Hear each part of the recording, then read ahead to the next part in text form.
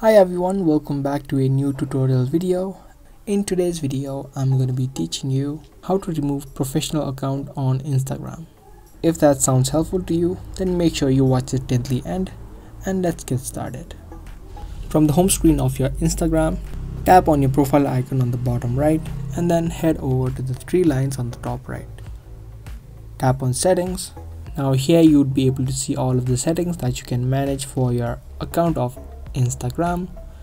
From here you would want to tap on accounts right here and scroll down to the bottom of this page where you'll have an option of switch account type. Now, so if you want to remove a professional account on Instagram, all you need to do is switch your account type. Tap on this option and tap on switch to personal account. Now as soon as you do that, you'll be able to see that all the features which a professional account has will have been removed. That means you have successfully removed or switched your account from a professional account to a personal account. That's all for today's video. If you guys liked and found this video helpful, then make sure to subscribe, share and give this video a thumbs up.